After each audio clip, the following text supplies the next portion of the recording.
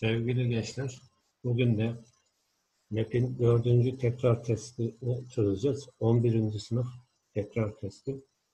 Birinci sorumuz.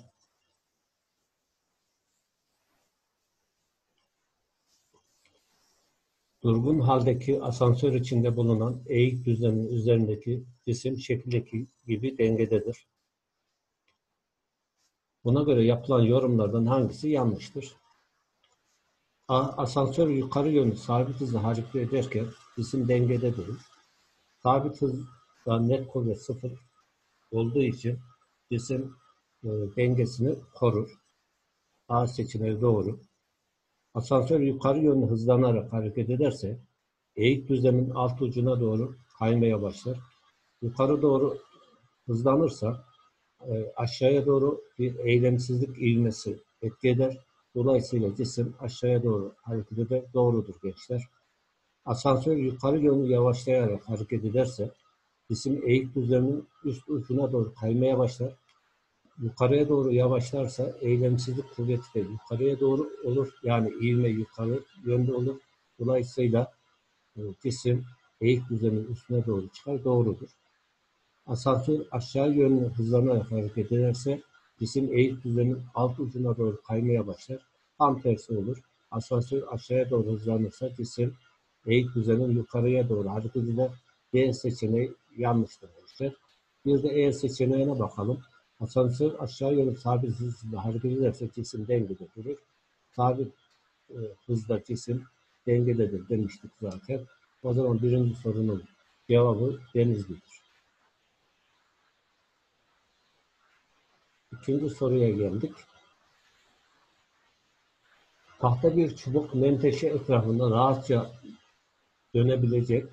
KL yayları çubuğa bağlanıp K yayı tavana, Y yayı ise zemine sabitleniyor. K yayı biraz uzayarak, Y yayı bir miktar sıkışarak sistem şekildeki gibi dengeye geliyor. Tahta çubuk elle biraz daha aşağı yönüne itilirse hangileri gerçekleşir diyor gençler. K yayın potansiyel enerjisi artar. Tabii yay uzadığı için potansiyel enerji artacak. L yayının potansiyel enerjisi azalır. Yanlış. L yayı da sıkışacağı için bunun da potansiyel enerjisi artar.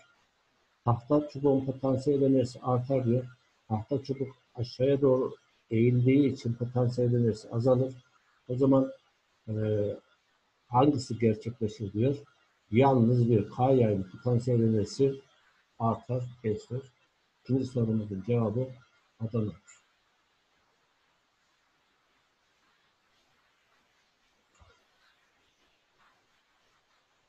Diğer soruya geçelim.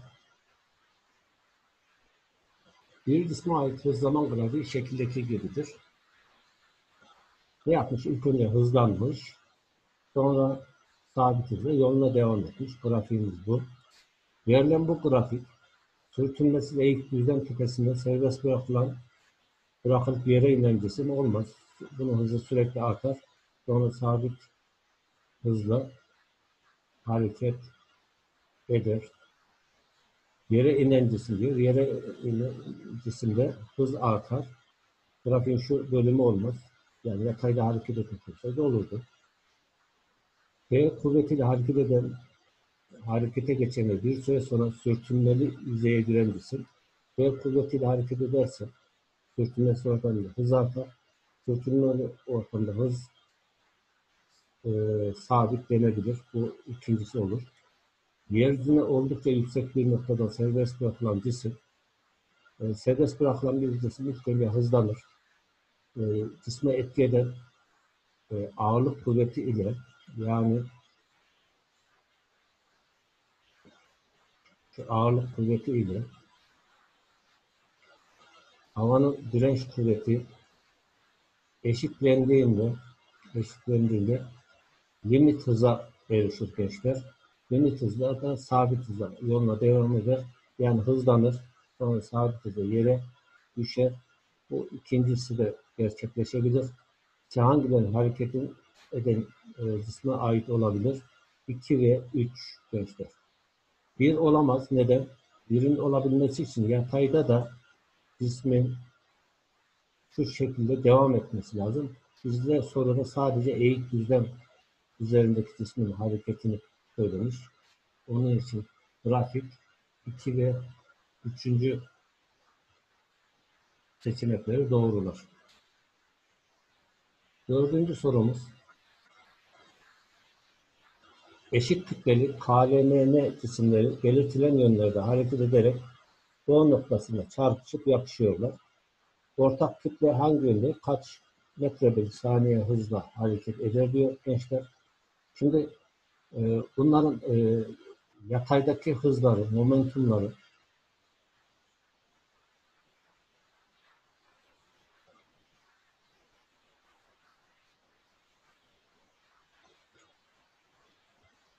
şu yataydaki momentumlar birbirini götürür. Düşeydeki momentumlarına bakarsak onu şöyle düşünebiliriz. Aşağı yöndeki momentumu yazarız. M çarpı 15 çarpı kosinüs 53. Bu da 0,6'dır gençler. Artı 10 m çarpı 10 çarpı kosinüs 37 37 olur. Bu da 0,8'dir gençler. Yani bunun toplamı 9 8 daha 17'dir. 17'dir. Bunların yukarıya doğru olan momentumlarına bakalım. 20 çarpı kosinüs 37 0,8.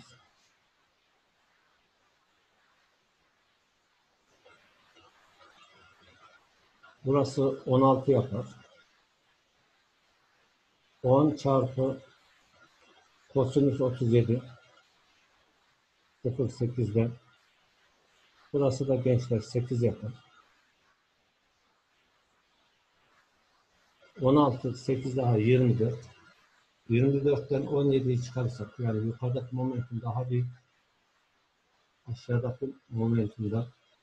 O zaman 24'ten 17'yi çıkarsak 7 mv olur.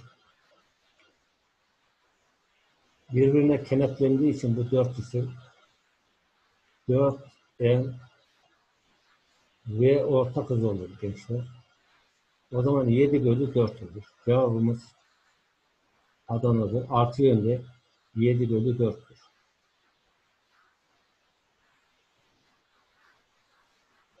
Şimdi 5. soruya geldik. Akıntı hızının her yerde aynı ve kıyıya paralel olduğu D genişliğinde bir nehir suya göre V hızıyla gider bir yüzlü K noktasına ulaşmak istiyor. Yani akıntı hızı her yerde sabit, kıyıya paralelmiş. Akıntı hızımız olsun. Şu yönde. Ya da bu yönde olabilir. Bu yönde söylememiş. Ve suya göre V hızıyla giden bir yüzü K noktasına ulaşmak istiyor. Buna göre yargılardan hangileri doğrudur diyor. Akıntı hızı artı yönde ise yüzücü K noktasına artı yönde uzakta bir noktaya karşıya çıkar. Tabi akıntı hızı V ise, artı yönde V ise yüzücümüz şu yönde çıkar. Birinci yargı doğru. Nehrin akıntı hızı yüzücünün suya gömme hızından büyükse karşı kıyıya çıkış noktası ile K noktası arası mesafe B'den büyüktür. Şimdi gençler karşı kıyıya çıkış süresi B eşittir. Nehrin genişliğini sürücünün bir hızına bağlı. Şimdi ne diyor? Nehrin akıntı hızı yüzücünün suya göre hızından büyükse. Diyelim ki yüzücünün hızı V, akıntı hızı da 2V olsun. Bunu sağlayalım. Yatayda alınan yol akıntı hızı ile sürenin çarpımı. Süreyi belirleyen budur. yüzücünün dik hızı. 2V akıntının hızını 2V dedik. Çarpı V bölü V yazdığımız zaman X gördüğünüz gibi şu yatayda almış olduğu yol 2D olur. Bu da nehrin genişliğinin 2 katını sağlar. İkinci seçeneğimizde doğru. Akıntı hızı eksi yönde ise yüzücünün yere göre hızının büyüklüğü V'den küçüktür. Akıntının hızı eksi yönde olmuş olsa yüzücünün yere göre hızının büyüğü V'den küçüktür diyor gençler. V'den kesinlikle büyük olur. Çünkü V yere göre hızı demek. Akıntı hızı ile yüzücünün suya göre hızının bileşkesidir. Şudur. Hızlar eşit olsa bile bu V birlikte küçük olur. Dolayısıyla bu üçüncü seçenek yanlıştır. Cevabımız 1 ve 2'dir gençler. Beşinci sorumuz bu olur. Altıncı soruya geldik. K ve L cisimleri VK ve VL hızlarla şekildeki gibi yatay olarak atılıyorlar. K ve L cisimleri O noktasında yere düşüyor. K'nın yere düşme süresi L'nin yere düşme süresinin 2 katıdır. Gençler biliyorsunuz ben size bu şekilde bu tür sorular çözme için bir grafik hatırlatmıştım. T'de H kadar düşer. T sürede. 2T'de 3H kadar düşer. O zaman şu yükseklik 4H olduğuna göre bu sırası 2T, burası 2T, burası da T'dir gençler.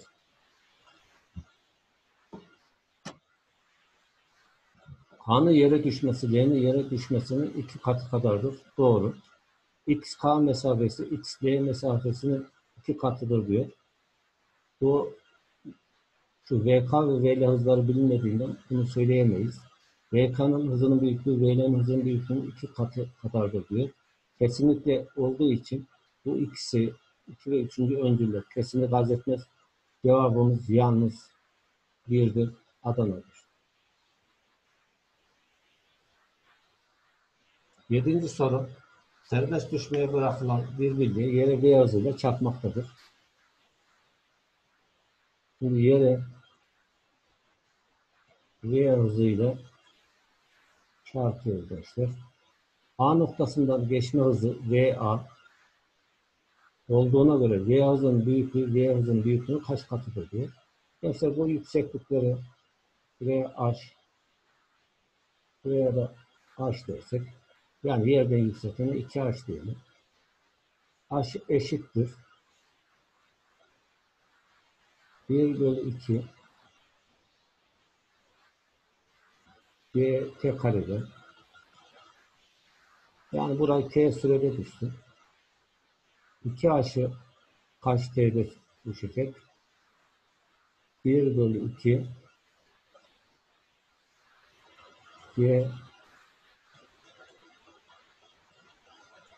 T üstünün karesi yani. Bu denklemi taraf tarafa oranlarsak T üstü kök 2 T yapar gençler. Yani cisim buraya kök 2 T sürede düşer. Şimdi VA'nın hızına bakalım. VA'nın hızı G çarpı T, çünkü aşı T sürede düştüğünü fark ettik. Yere çarpma hızı V, G çarpı kök 2 T yapar gençler. Bu iki denklemi taraf tarafa oranladığımız zaman VA'nın hızının V'ye büyüklüğünü diyor. Şu GT'ler gider. VA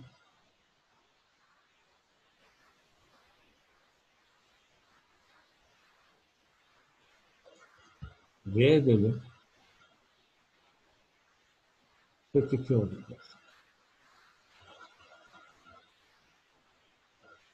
Bir bölü kök 2 var mı seçeneklerde? Yok. O zaman kök 2'nin eşdeğerini alırsak cevabımız bol olur.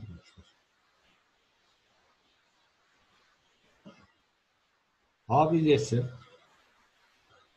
20 metre bölü saniye hızla tepenin üzerinden yatay olarak atılıyor. Şurada 20 metre bölü hızla atılıyor. V bilyesi de 4 metre bölü saniye hızla fırlatılıyor. Bir saniye sonra K ve L tekrar O noktasına çarpışıp yapışıyor. Gençler, yatayda hız K için yazarsak sabittir. Değişmez. 20'dir. Düşeyde bir saniyede hızı 10 olur. Aşağıya doğru 10 olur. Aşağıdan yukarıya 40 ile atılan bir cisim bir saniye sonra hızı 30 olur. Onar azalır. Sonuçta burada çarpıştıklarına göre 30'dan 10'u çıkarırsak şunu elde ediyoruz. 20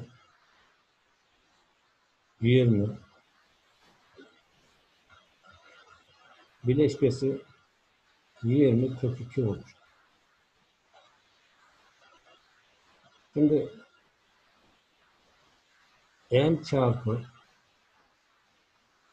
20 kök 2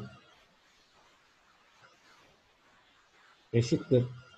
Birlikte şu şekilde hareket edecekleri için toplam kütlemiz 2m olur. 2m çarpı ortak hız. O da 10 kök 2 olur gençler. Demek ki 45 dereceyle 10 kök 2 yapan seçeneğimiz Bolu'dur gençler. Zaten orada da 20, ben olsam şuranın birine de 20 koyardım. 9. sorumuz. İçi dolu 2 bidon tekerlekli 2 taşıma aracına konuk araçlar birbirine iple bağlanıyor. Öndeki araç sabit F kuvvetiyle çekilerek bidonlar taşınıyor ve araçlar arasındaki ipteki gerilme F'ye kadar oluyor. Arkada kalan bidonun bozuk musluğundan süt yola aktığına göre hareket boyunca hangileri zamanla gözlenir diyoruz. Gençler, F eşittir. Dinamiğin temel kanunu M çarpı A'dır. Burada F sabit. M azalırsa ivme ne yapar? İvme artar. Sistemin ivmesi artar. Doğru.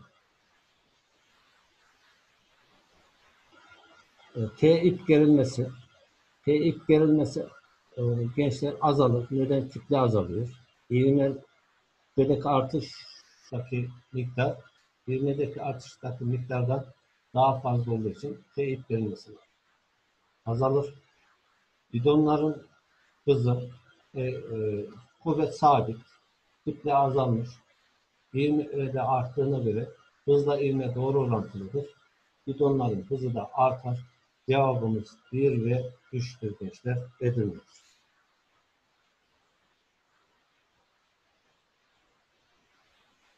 K ve L yaylarına ait uygulanan kuvvet zaman grafiği şekildeki gibidir.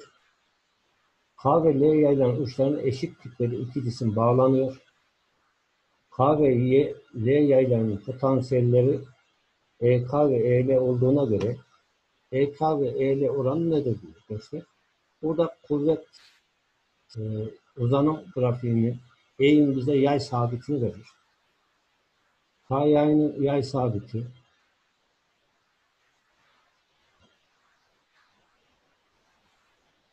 50 bölü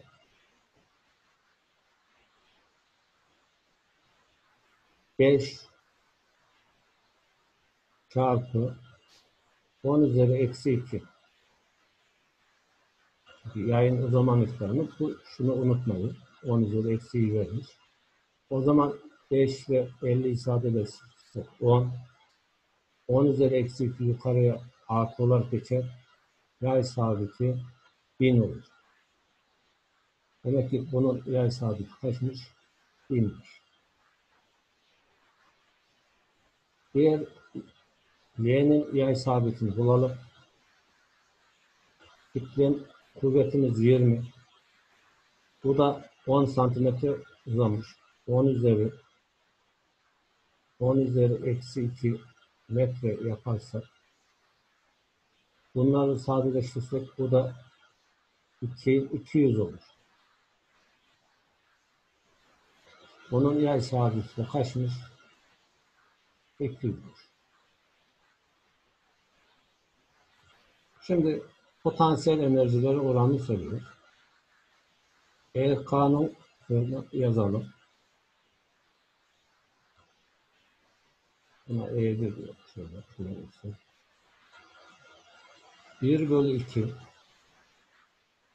Yay sabitimiz 1000. Ne kadar uzamış? 5.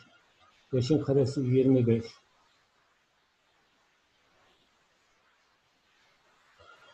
On üzeri eksi 2'nin karesi de 10 üzeri eksi 4. R yayının potansiyel enerjisi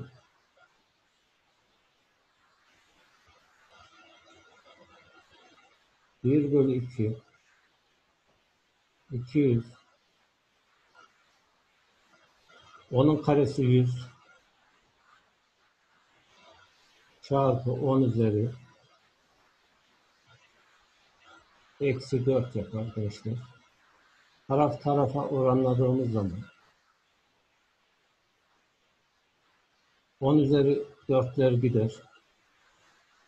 Şu 100'ün burada 1000 var. 2 sıfırın gider. Burası gider. 1 bölü 2'ler gider. Dolayısıyla 200 şu 5 bölü 4 çıkar arkadaşlar. Bu işlemi yaparsanız cevabımız denizdir. Orantıyla yaparsanız.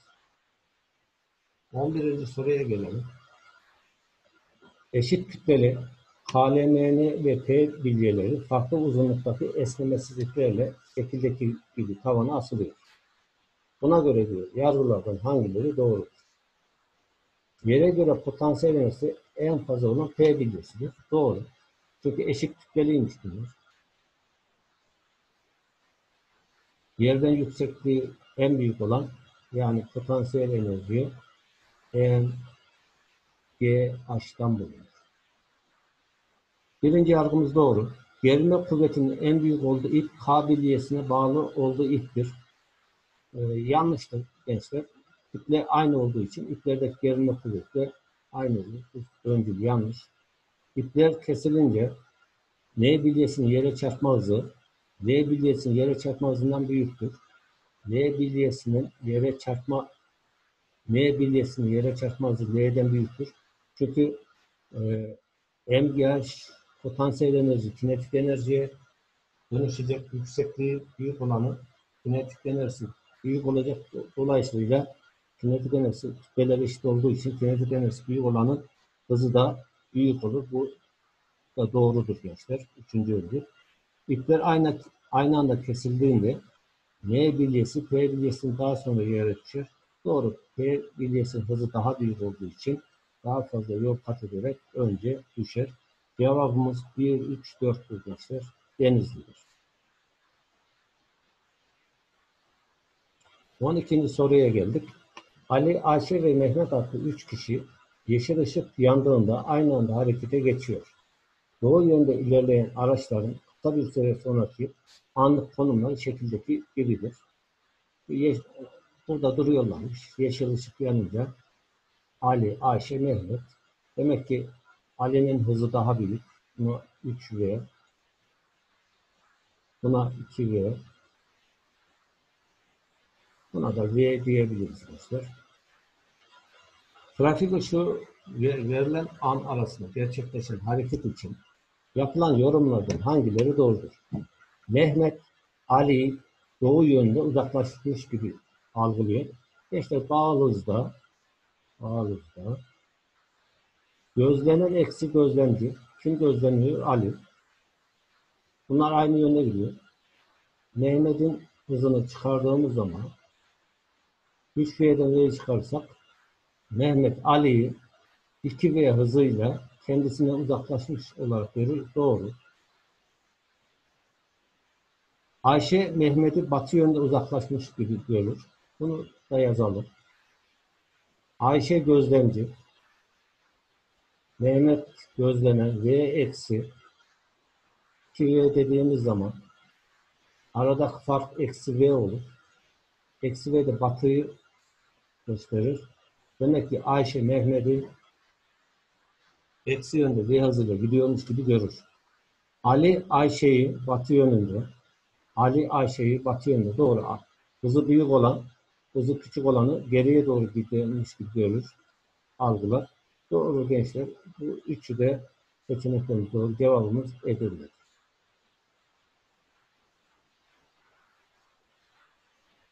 Bir hareketliğe ait ivme zaman ve hız zaman ve konum zaman grafikleri verilmiş. İvme zaman, hız azalıyor.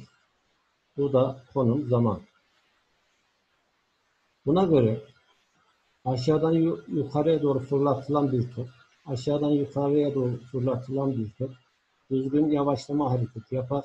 Maksimum noktada hızı 0 olur. Yani şurada 0 olur. Dolayısıyla şu iki grafik ve konum zaman grafiği bunu verir. Çünkü ivmeli hareketlerde konum zaman grafiği paraboldür. Yavaşlayan hareketin artı yönde.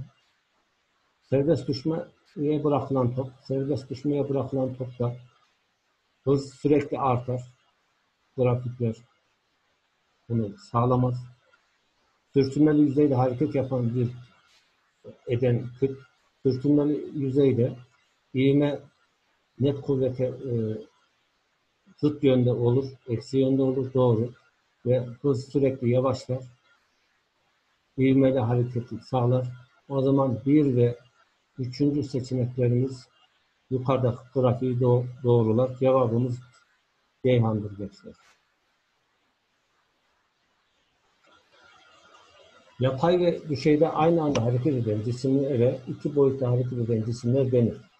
Bu cisimlerin hareketleri incelenirken yatay ve düşey hareketler için ayrı ayrı grafikler çizmek gerekir. Hareketli bir cisme ait düşey ve yataydaki hareketlere ait grafikler şekildeki gibidir. Gençler yatay atış hareketi ve eğik atış hareketinde yatayda hız sabittir. İğme sıfırdır.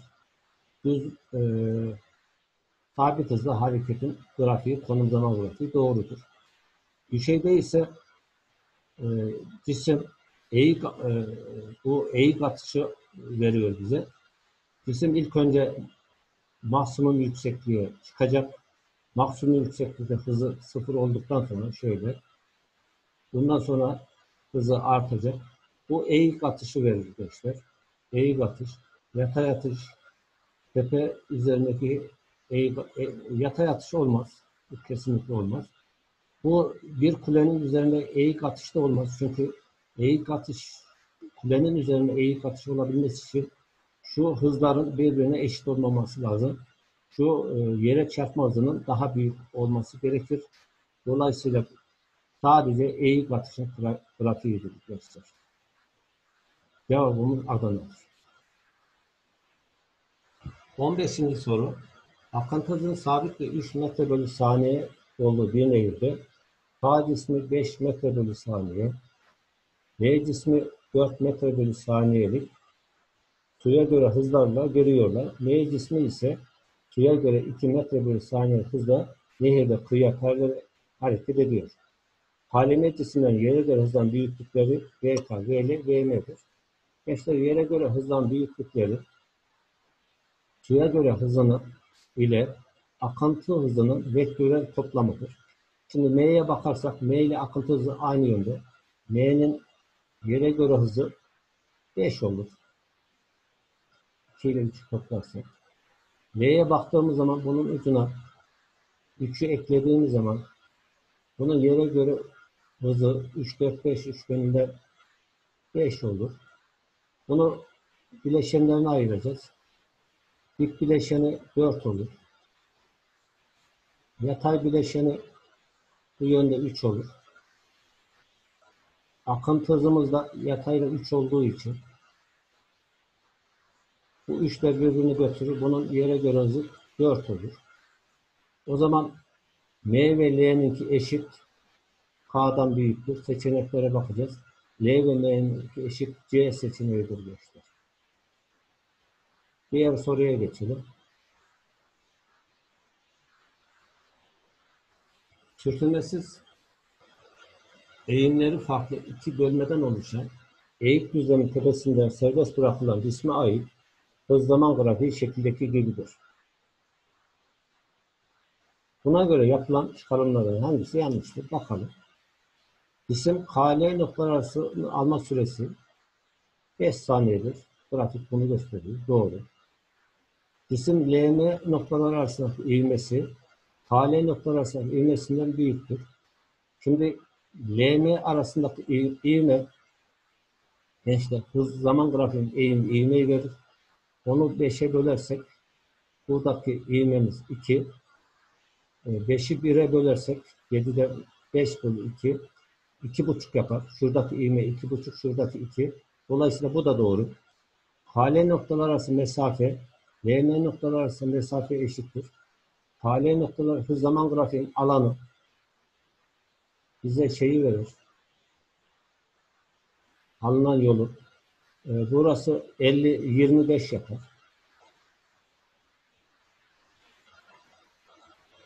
Eğer yamuğun alanı da şuradaki alan da 25 ise doğrudur. 10 artı alt taban artı üst taban bölü 2 7'den 5 çıktığında yükseklikte 2 2'ler gider. Doğru gençler. 20 10 15'ler 25 yapar. KL noktalar arası mesafe LM noktalar arası mesafeye eşittir. Doğru. Bu da doğru oldu. Biz yanlışı bulacağız. Hareket boyunca cismin ortalama hızı 5 metre bölü saniyedir. Bu yanlıştır gençler. Ortalama hız toplam yer değiştirmenin zamanı. Toplam yer değiştirmemiz 50'dir. 50 bölü 7'dir. Bu yanlıştır. Cismin M noktasına ulaşması için toplam 7 saniye geçmiştir. Zaten grafikten gözüküyor. Cevabımız Denizli'dir. Denizli seçeneği yanlıştır.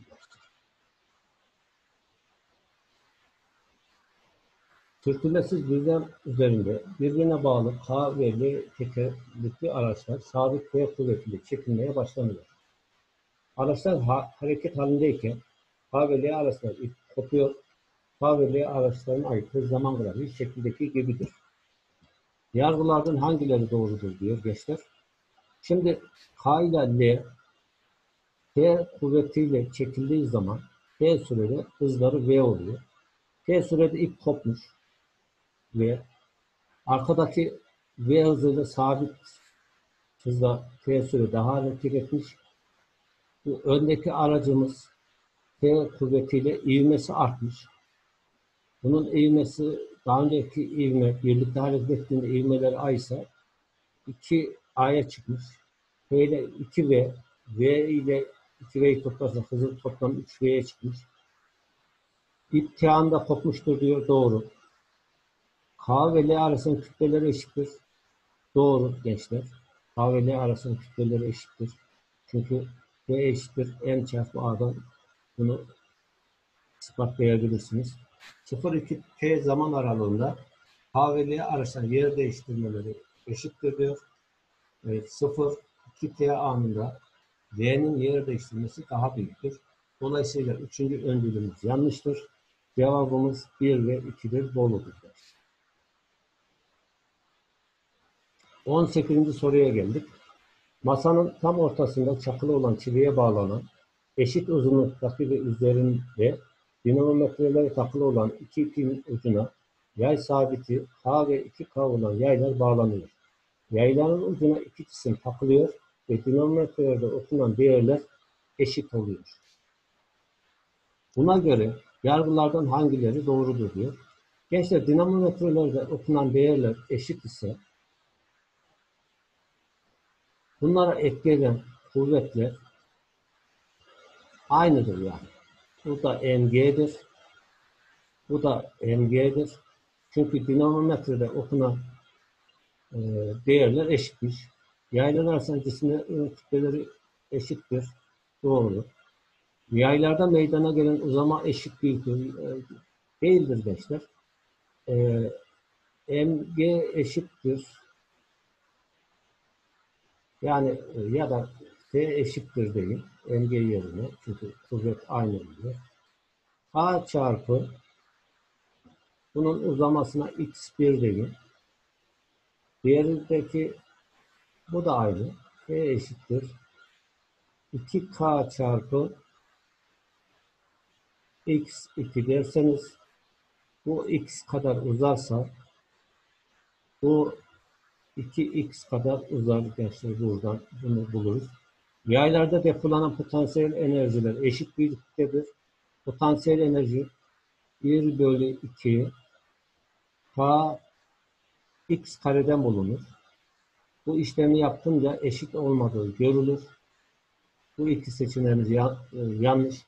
Yalnız birinci seçenek doğru, Adana'dır. Cevap Adana'dır. 19. soruya geldik. Boyu h kadar olan ince sırığın üstünde bulunan bir cisim iç patlama sonucu iki parçaya ayrılıyor. Oluşan küçük parçalar şekildeki gösterilen yörüngeyi izleyerek yere düşüyor. Buna göre diyor gençler, yani bu iki parçayı, birisi bu tarafa, birisi bu tarafa. Bu sağa doğru 3x yol aldığına göre bunun kütlesi küçük, bunun kütlesi daha büyük. Kütleleri eşittir diyor, yanlış. Yere çarpma hızları da eşit olmaz. Çünkü bu yatayla daha çok uzun yol almış. Havada kalma süreleri yüksekliğe bağlıdır. Bu sadece ikisinin de havada kalma süreleri eşittir. Yalnız 3'tür. Cevabımız Ceyhan'dır. Son soruya geldik. Sürtünmesiz düzlemde sabit v hızıyla kayarak ilerleyen K bilyesi üzerine yapıştırıcı olan durgun haldeki L bilyesine çarpıp yapışıyor. K ve L beraber hareket ederken üzerinde yapıştırıcı bulunan durgun haldeki L bilyesine çarpıp yapışıyor ve 3 bilye beraber hareket ediyor. K, L, M bilyeleri eşit kütleli olduğuna göre yargılardan hangileri doğrudur? K, L, M bilyeleri beraber V bölü 3 hızıyla hareket eder. Doğru. Momentum korunumunda sadece bunun hızı var.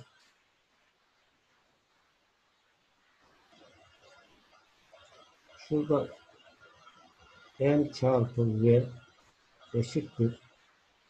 Toplam kütle 3M çarpı V ortak hız dersek V bölü 3 olur. Bu öncülümüz doğru. K bilyesi L bilyesine çarpınca enerjisinin yarısını kaybeder. Gençler bunu şey yaparsınız. Birincisinin kinetik enerjisi K'nın 1 bölü 2 M V karedir. L'ye çarptığı zaman hızı yarıya düşer. 1 bölü 2 2M V kare bölü 4 yapar. Bunu birbirinden çıkardığımız zaman enerjisinin yarıya düştüğünü görürüz. 2 doğru. K bilyesinin ilk enerjisi son durumda toplam enerjinin 3 katıdır. Çünkü V bölü hız buradan V bölü 3'e düşmüş. Burada V bölü 2'ye, yani işlem yapmadan da V bölü 2'ye düştüğü için 3 seçeneğimiz de doğrudur gençler. Bir soru çözümü burada bitirmiş olduk. Sağlıklı kalan çalışmalarınızda başarılar dilerim. Görüşmek üzere gençler.